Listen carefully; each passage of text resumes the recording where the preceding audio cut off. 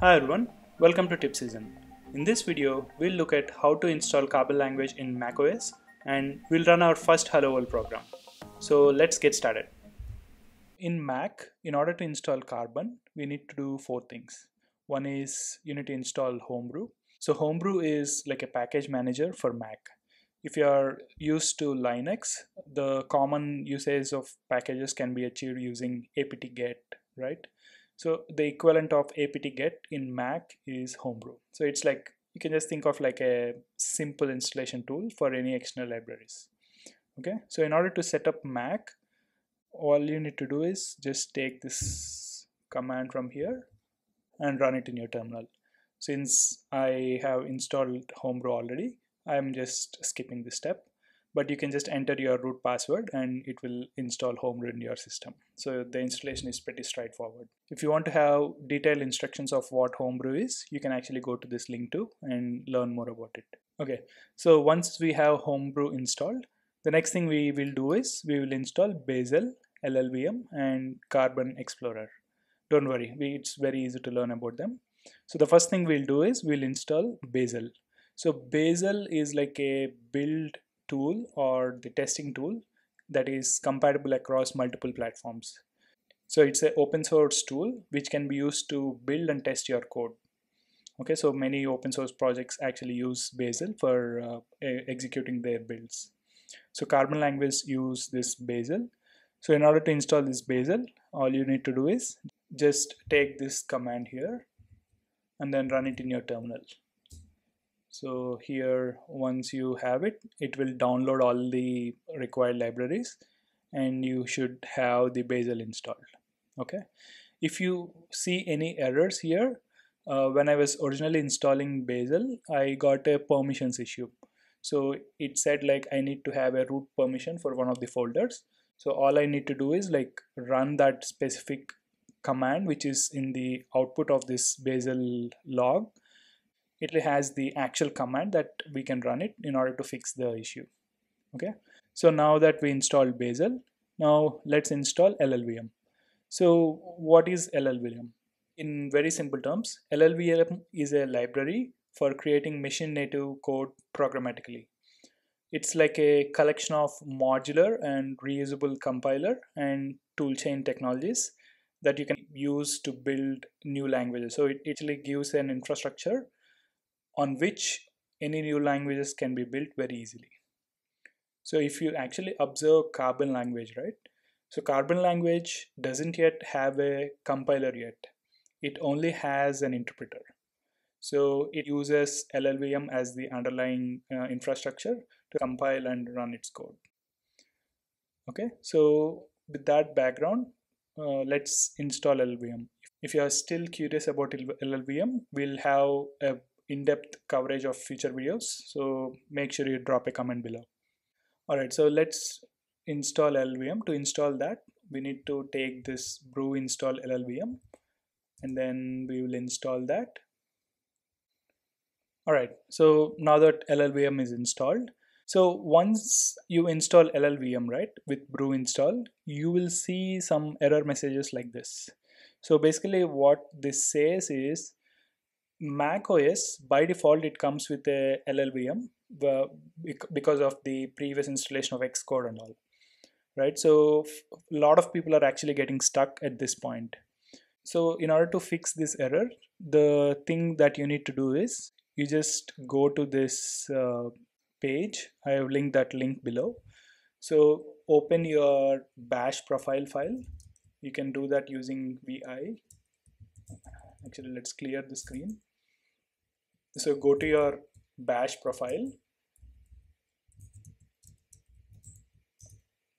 and then copy all the exact commands that are in this. So the main thing here is we need to set the path, LD flags, CPP flags, and CC. So CC is also very important. I think this is not documented in the original GitHub clearly. So make sure you add this flag in case you are getting the error. So I've made this as which clang. So actually this gives the location path of where the clang is installed. Okay, so it will give clang and I am setting that variable in CC. So take all this commands here and paste it in your bash profile. You can either use a vim or you can even edit this with a text editor. Okay, so once you have this, save the file, and then the important thing is run the source command. So what this does is it actually compiles the bash profile file so that the changes are getting reflected immediately. Okay, so with this we are done with the llvm installation. We need to run this one too, which will actually export the path and set the proper path.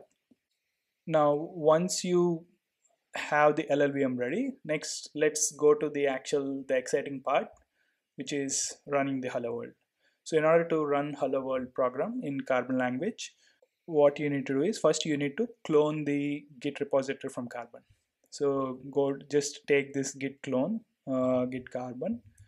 So what this does is it actually clones all the Carbon command from git.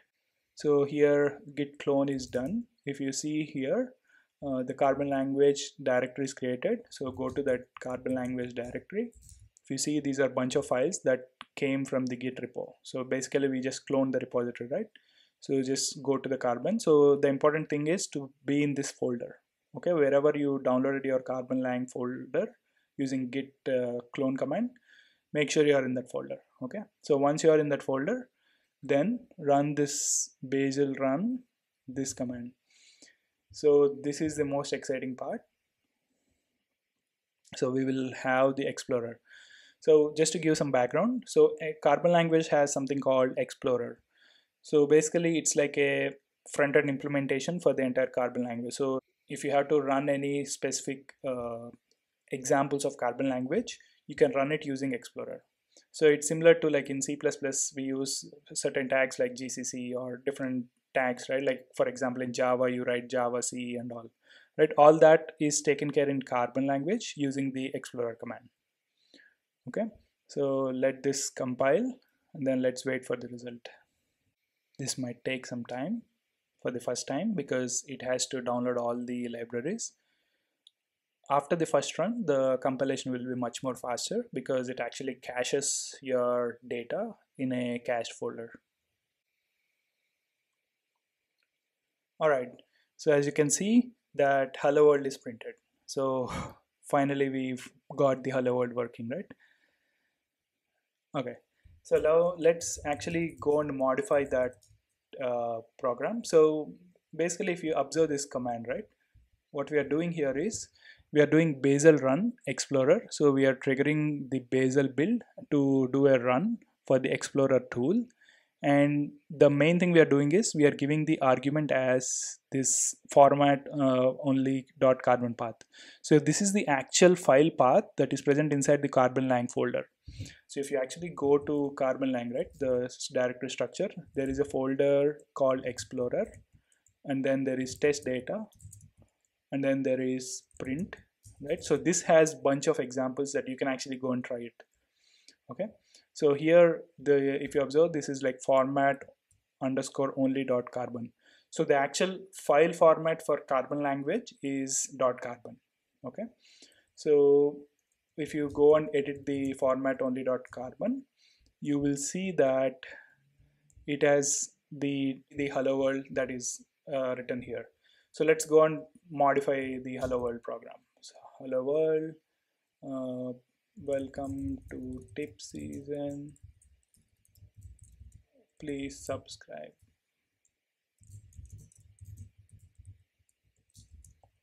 I'm saving it. So once you save it, if you run this program again, the Bazel, let's copy from here. So I'm running the file. So sorry, I'm actually in the path here already. So I'm actually just removing the path. So Bazel run Explorer, and then you'll see here hello world, welcome to tip season, please subscribe. So this is the change that we added here, right? So you can see that whatever change we made to the format only .carbon, that is compiled properly, and then the output came fine. right? So if you want to go ahead and try any of your examples in this compiler, you can actually go and change your file and specify the path in this format. So basically you have to give Bazel run explorer hyphen hyphen, and then you specify the file name in which you wrote your actual code. Okay, so this is all about Carbon with Mac. Hope you find this video helpful. In the next video, we will look at more hands-on examples with Carbon language. So make sure to subscribe to our channel and don't forget to hit the bell icon. Until then, have a great day.